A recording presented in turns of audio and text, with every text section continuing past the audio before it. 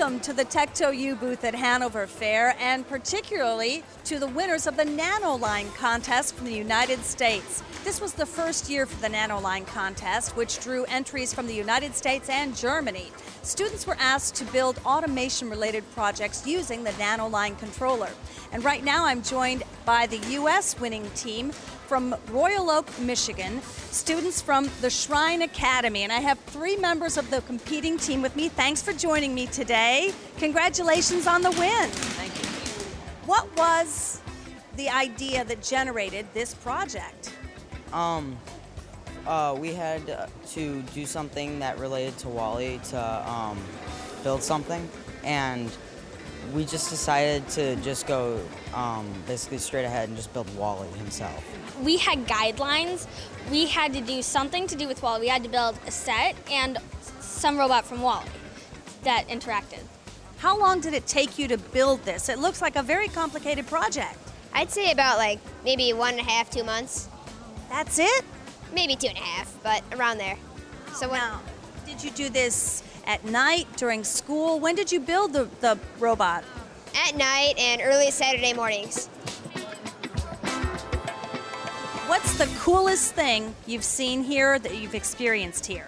Probably the Phoenix Contact headquarters. We went there yesterday. We got to walk among working machines, and it was really, really cool. What inspired you to participate in the contest and certainly to excel? Okay, 7 years ago we started doing the first LEGO League at Shrine as a way to bring science and technology to the kids as some extra activity. I work for General Motors, and just like Phoenix Contact, we need to get the kids interested in technology. So in the future we do have the kids going to school for engineering and fields like that.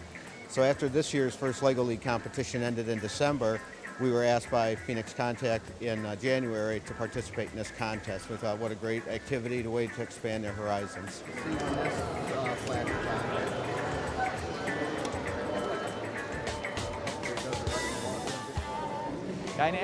Yes, in the first instance, we definitely need young people that can be both inspired and are technology friendly.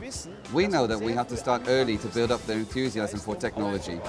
However, that's the reason why we start at this point, since we see the enthusiasm and gratification of the young people when they present their project.